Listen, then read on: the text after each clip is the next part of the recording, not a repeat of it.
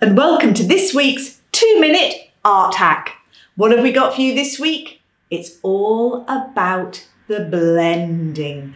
I love blending. Blending softens hard edges. It creates a smooth transition. You can gain effects with blending, such as brilliant for feathers, fur. You can blend in all sorts of techniques. They can be used to create a depth of colour, a depth of shading, and there are a variety of ways you can blend. You can use sponges. You can use makeup sponges. Little plastic blenders with, this is a pastel blender with a sponge on the end. Paper stumps, great for if you're wanting to blend into lines. Brushes, just to soften. So this is a nice soft brush. You can use that for paints as well. Just dry brush over the top, just softens all those edges.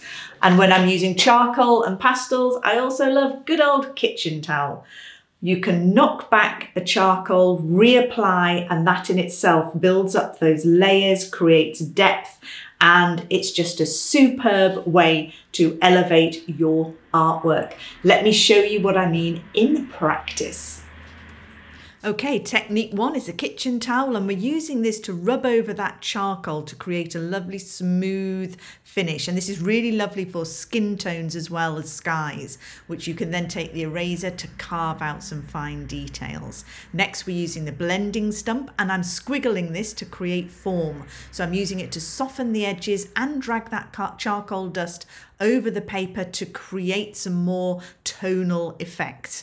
This is the pastel blender, which is a soft knife, and I'm using this to actually apply the pastel as well as blending it together. Don't forget to subscribe to this channel.